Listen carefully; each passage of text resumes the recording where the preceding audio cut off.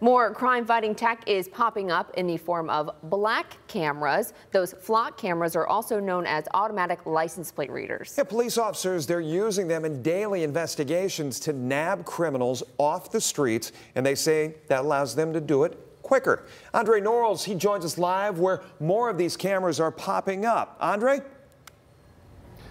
Well, Jeff and Kaylee, Sylvania recently added those those license plate reader cameras to their streets, and they say that is going to help them get those criminals, like you said, a little bit quicker. But one community member we spoke to says she's not too fond of the idea.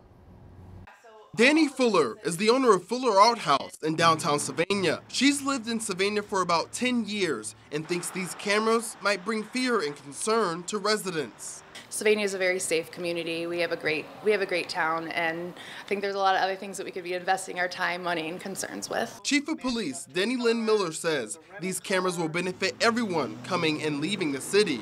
Your business owners, for the shoplifters that are coming in town and leaving, your people that are having their cars broken into, and we get a description of a vehicle. Then we can look them up by a description of the vehicle, we can look them up by a plate. Miller says part of the reason they added these cameras was the success of other departments like Perrysburg.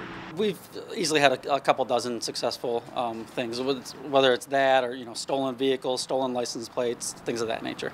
Perrysburg City Council approved 10 more cameras to get installed, adding to the 7 they already have. Police are also able to access the cameras of other communities, like Toledo, that uses this technology. Miller says this isn't a sign of Big Brother tracking everyone's moves. It's not a red light camera, it's not a speed camera. We're not getting any monies back for putting these up. If anything, we're paying to have this added safety feature for our residents. To the tune of $3,000 a camera per year. Fuller says she's not completely against the cameras, but would like to see money used for things that are needed in the community. If they have the evidence to back it up, I guess that's something that probably should come forward with some of the information that they're sharing with us.